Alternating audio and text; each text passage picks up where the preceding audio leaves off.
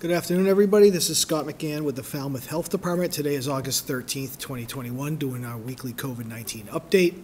If you want to contact the Health Department, we're at health@falmouthma.gov, and our phone number is 508-495-7485. And we do have a COVID website where we try to keep the most up-to-date information. I kind of keep the basic sort of stuff on there. This presentation will also be on there as well.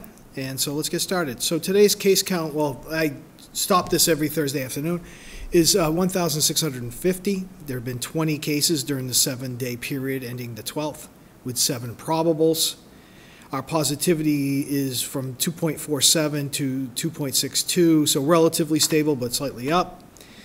In terms of our case trends, you can see the last 3 weeks, the far right, you see the 3 dots are relatively around the same, 18 to 18 high teens to low 20s. Seems where we've been in the last 3 weeks. Our case trend, you can see a slight tick upwards. You want to keep this as flat as possible. It indicates that you're not getting an increase in cases. So we've had an increase, but not a real high increase. But we definitely have had an increase with Delta since I would say mid-July.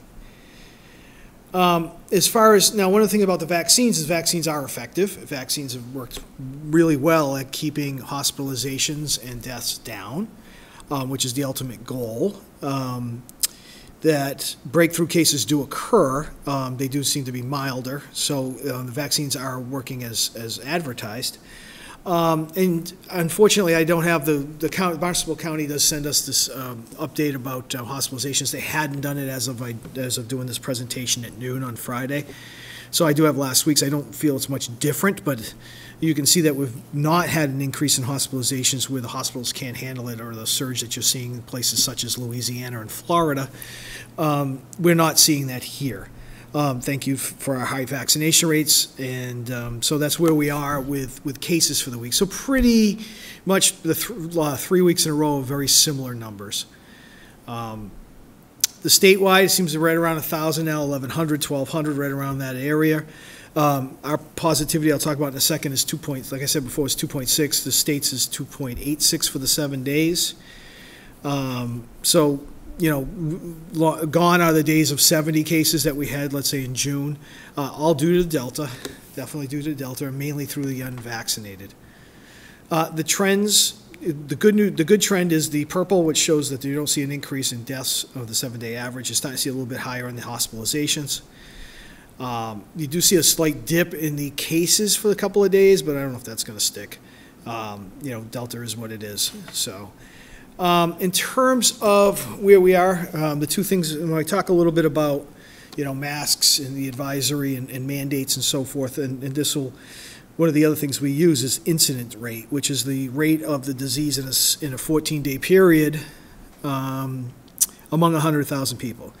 So you can see that, Provincetown still haven't, coming down. This data is always, the last 2 full weeks, so this comes out midweek, so it doesn't count what's happening this week. But Provincetown still high, Truro and Eastham, and Wellfleet as well, are in the 30s per 100,000. We're more like the other towns with the 9. We're at 9.2. Some towns are 10, 12, 5, 6, 7 in that range.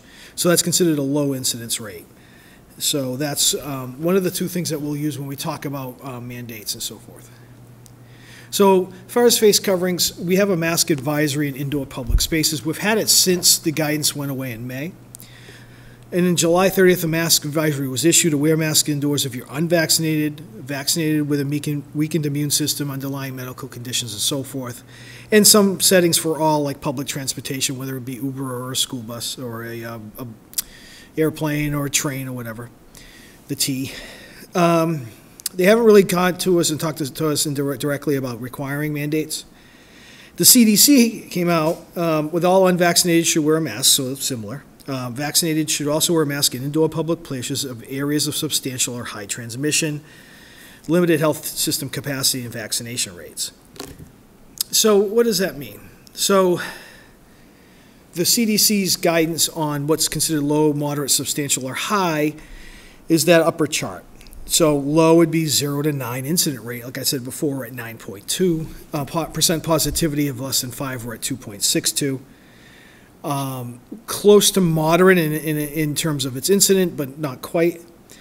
Substantial and high. Now, there was some talk over the last week about Barnstable County being high. It's now in substantial, and it's because it's going to take it appears to me if it's got one community that's in the high, the entire county goes high, because the average of the county, I should have put that in here, but the average for the county is in the moderate to low, not in the substantial to high when you incorporate the entire county. So Falmouth itself is in the low category. The second thing you look at hospitalizations. Is the hospital hurting where they cannot, like you're seeing again on the TV in Louisiana and some other states like Florida? We are not in that, and we're not in that now, and we've done really well hospital-wise. And thirdly, you look at vaccination rates, and our vaccination rates are strong, and we'll talk about that in a minute, but we have 86% of all eligible residents have received at least one dose, with 78% of all eligible residents are fully vaccinated. So we know that the vaccines work. For the major things, the major illness. Again, there is vaccine breakthrough, but those generally are mild, and the data is bearing that out. We have a high vaccination rate again. We have low hospitalization, and our incidence rate is not high. So, looking at that and looking at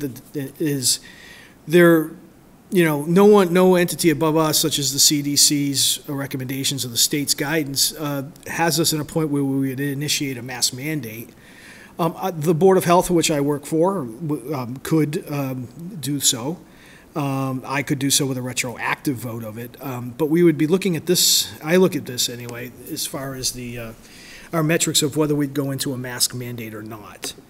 I do get residents who call me who want a mask mandate. I've had people tell me that they do not want a mask mandate. So right now we're looking at that. In terms of schools, we're also looking at as well. Schools will be sending out a forum for next week. I'll be on it next week. We'll look at schools as well. The superintendent, myself, medical advisors and so forth, we do meet weekly on Friday mornings. And so that'll come out prior to school. And we'll look at that sort of separately from sort of the community itself. And so that's where we are with mandating it versus not mandated. I know there's some people out there, some residents who have emailed me who said that we need to have this and have this now, and we haven't done it. And I understand the concerns, but what we're looking at is data like this to see whether we want to or not. Again, that decision can comes technically from the Board of Health. I act as their agent. And so it either come from me with a vote retroactively, or it could be done by the board at any point through a public meeting. As far as vaccinations, we had a 1% increase in the county. We're at 70% of residents are fully vaccinated. That is, besides Nantucket and Dukes, that is looks like the highest of all the non-islands, so to speak. Falmouth itself, we've had a few good weeks of adding about 150 plus of new doses, about 100 second doses. So again, 78% residents had first dose. I think I miscalculated. No, I got that right. So 78% have gotten their first dose. Of eligible people, it's 86%, because you take away those that aren't eligible, those under 12.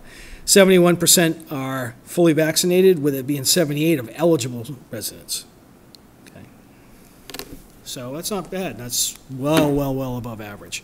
You can see we make gains in the younger groups. We just did a clinic this past week at this high school for any student that wanted it. That helped increase that number a little bit. But you see the bigger increases generally in the younger category, because if you're over 50, you've had so much opportunity to get it. If you haven't gotten it by now, you probably won't, but you should reconsider it if you can. Maybe it'll change with very shortly coming down the pike would be the FDA approval for the vaccines as opposed to the emergency use authorization. Maybe that will help as well. But we're robust no matter what on our vaccinations. Way to get a vaccine, still go on Mass Vax Finder. Go on the vaxfinder.mass.gov. There's plenty of doses, pharmacies. You can get doses. Community Health Center, Barnstable County still doing one once a week over at the county complex. If you're homebound, you cannot make it to a clinic, and call the Falmouth Health Department. We'll work with the VNA to help you get that taken care of. Testing is about the same. You've got Convenient MD is our big tester. You can use the the CVS's as well. There's the community health center that does it in Mashpee. You can still go through the hospital, through the drive-through at the hospital. That you'd go through your physician. They wanted an appointment for that, doctor's permission. So you'd contact your primary for that. And then starting on Sunday, August 22nd, we'll start running Thursdays and Sundays from 4 to 6 through the fairgrounds. Same setup we had if you haven't got a test through there. It's a drive-through. You come through the east gate, stay in the car. It's a drive-through. So we'll start that up. You can do a walk-in, or you can go through the Barnstable County Health website. So we're going to start doing some more testing out of there as well. There are some tests if you're symptomatic. Some people need it for certain conditions, like maybe traveling to Europe or something of that nature. But if you're symptomatic, been exposed, you want to be tested, you can. And if you want to be vaccinated, you most certainly can. So, as far as Delta, again, Delta, I meant to update this. This is well into 90% of all cases. Very quick. It's way more transmissible. There's a higher viral load.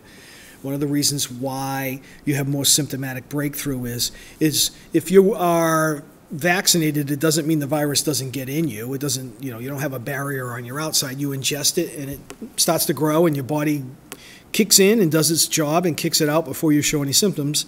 With this being a higher viral load, you start off with a viral load that's much closer to being symptomatic. So as the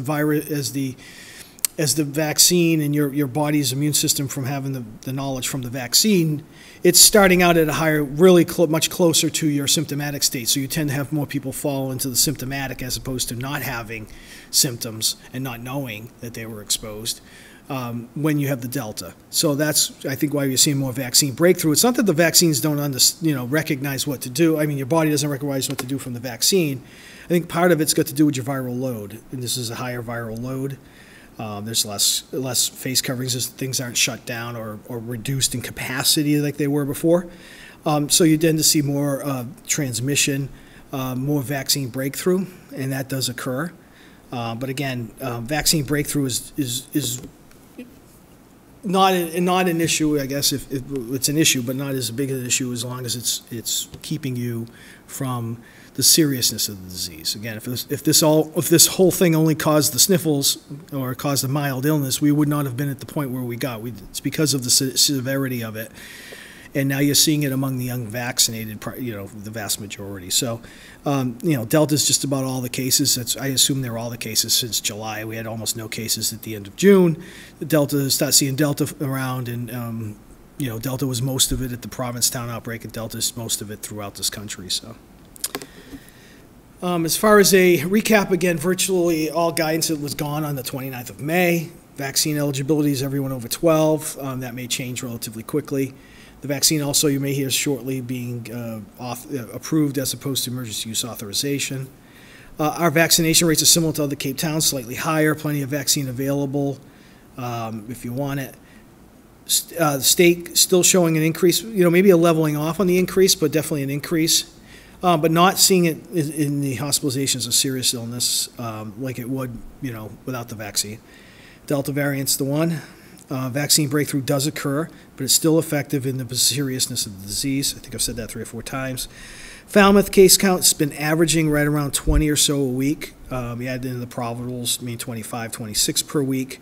It definitely does bounce through family members relatively quickly. Again, high viral load, close contact. You then I do see it in the cases that we do see it working its way through a family. So, of those 30 cases, you might have a couple families with 8 of those 30 cases in 2 households. That kind of stuff does happen.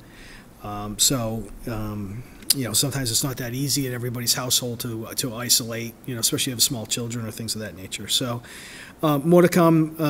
There'll be coming more out from the school department. If there's any changes, we'll definitely have we'll have another one of these presentations next week on Friday. Okay, thanks everybody. See you next week.